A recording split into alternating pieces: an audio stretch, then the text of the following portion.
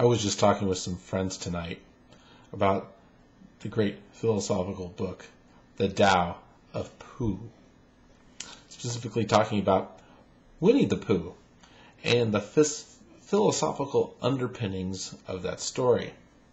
And we were talking about the characters and how they look at life. And we all agreed that Eeyore, the mule, the gloomy Eeyore, is not where you want to be as the type of character in a life.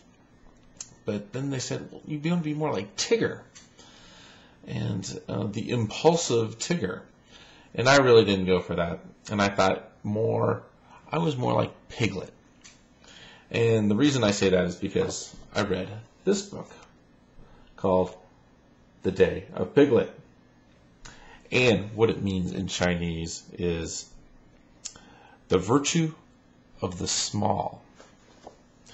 And of course, there's other characters. There's the intellectual owl, pompous, thinks he knows everything, but really doesn't have wisdom.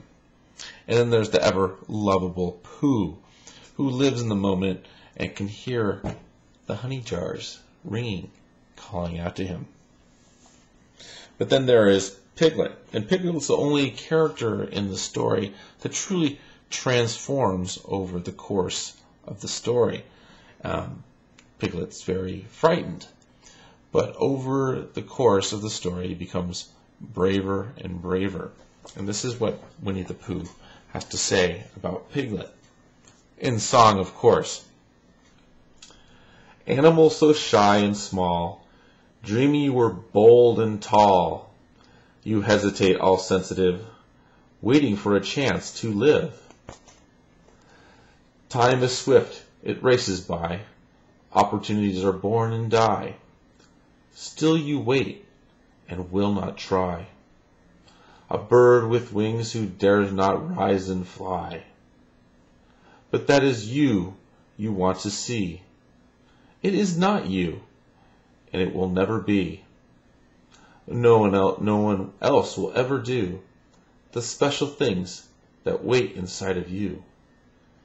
You can be a guiding star if you make the most of who you are, and the sensitivity that you're now ashamed to see can be developed even more, so you can find the hidden doors to place no one's been before.